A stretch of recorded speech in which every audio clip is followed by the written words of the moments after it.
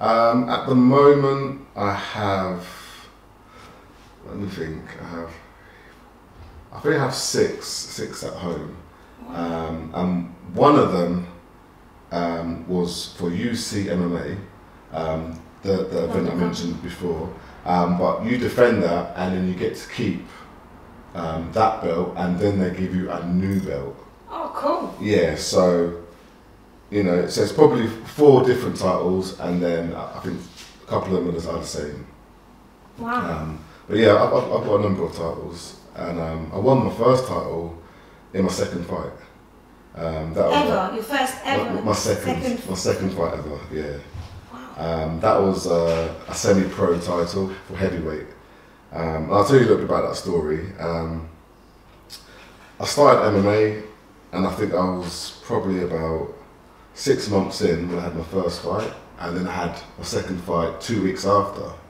And they said it was a title fight, it'll be good for you. So I just went in there, and it wasn't smooth, it wasn't perfect or nothing. I just went in there, did what I did, and the thing happened was I actually broke his arm.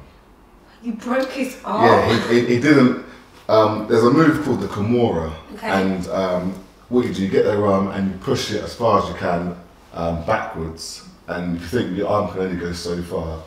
And, hold on a minute, so just do it. Oh, the actual move? Right. So I'm laying on you, and your arm is going to go all the way. Oh. Yeah.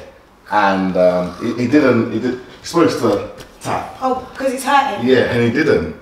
And obviously I'm not going to stop, so I just kept going. And yeah, his arm. So that's probably, for me, it was cringing, but. Did you hear it like? Yeah, he screamed. Everything. Why didn't he tap? It was just hard-headed, and he obviously thought, you know, he'd probably get out of it. But yeah, that was probably like the most cringing moment of my career. But yeah, as we go back, yeah, that was my second fight, and I'd won a title for that. Yeah. Wow. So even though his arm got broken, that's basically you're out. Done. You're the winner. Ref was like, done. So you're the winner. Yeah. Yeah. I don't think he actually tapped. I think his arm snapped. He screamed. The ref was like, done. Wow. Yeah. So what was it like for your second fight?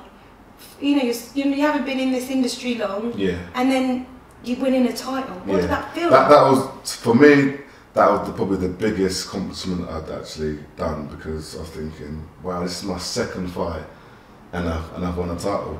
In a way, I thought this